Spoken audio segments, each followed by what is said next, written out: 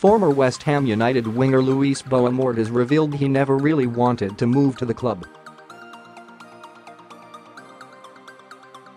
Signed on a €6.8 million deal from Fulham in 2007, the Portuguese footballer made 109 appearances for the Hammers before leaving for Greek football in 2011.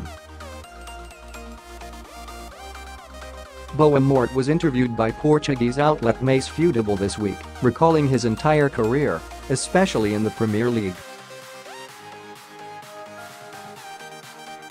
And when asked about his move from Craven Cottage to Upton Park, he says it happened against his will.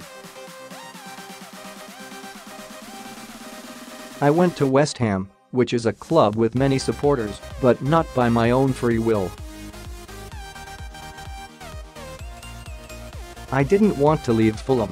A year before, I could have gone to Newcastle and I didn't want to force it," Luís Boa Morte told Mais Futebol.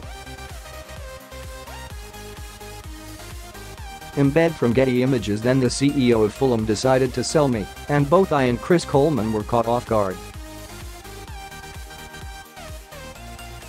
They accepted the West Ham proposal. As a captain, I thought I deserved more consideration. Boa Morte also answered some random questions, like who were the toughest defenders he had to face in English football. Neville and Lucas Neill were complicated, but loyal defenders, they never turned their heads against the ball. Boa Morte grew into his time at West Ham, but is clearly still annoyed about how he ended up there in the first place.